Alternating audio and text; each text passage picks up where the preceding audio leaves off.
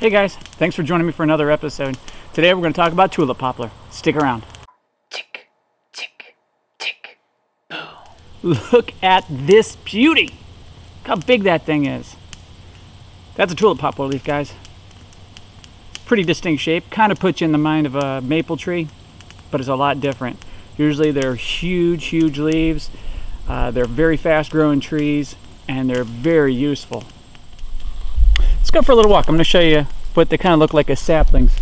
We've got a whole bunch of them here. A little stand that's actually just starting to grow up here. Let me flip the camera around here so I can see. See those guys right there? Those are only about 6.5, maybe 7 feet tall. Brand new tulip poplars growing up over here on my land. I'm pretty happy about that.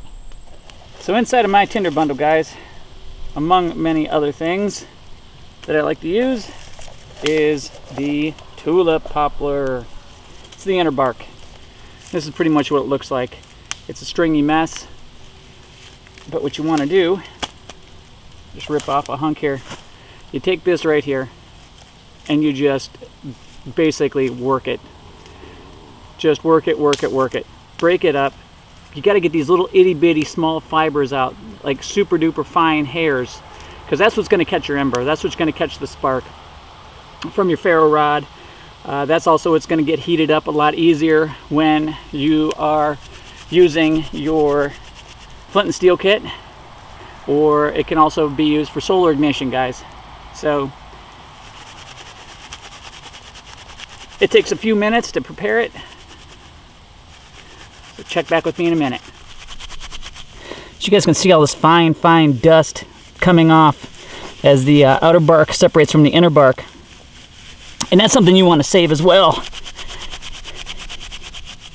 because that really helps with fire making.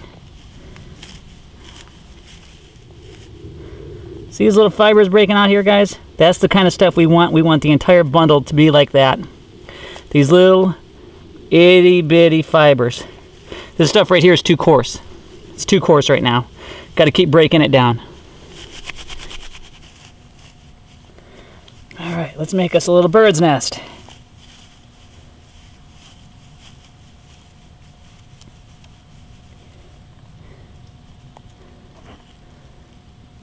Put that little fluff in the dander right there in the center.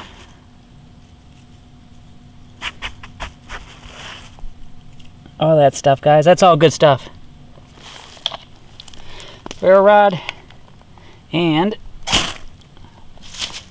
shabam! Just like that.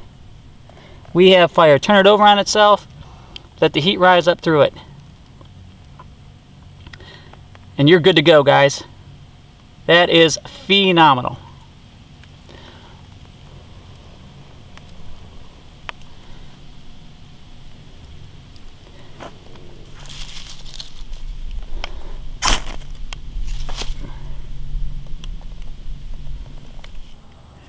Alright guys, thanks for stopping by for another video about tulip poplar and the ferro rod and fire starting.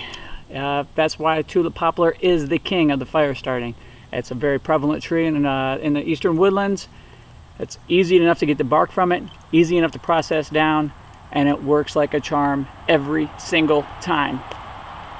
Alright guys, till next time, get out of the inside and into the outside. If you like the video, subscribe it, show people, share it, like it, all that jazz. Anything else, put it in the comments below. Have a great day. Thanks.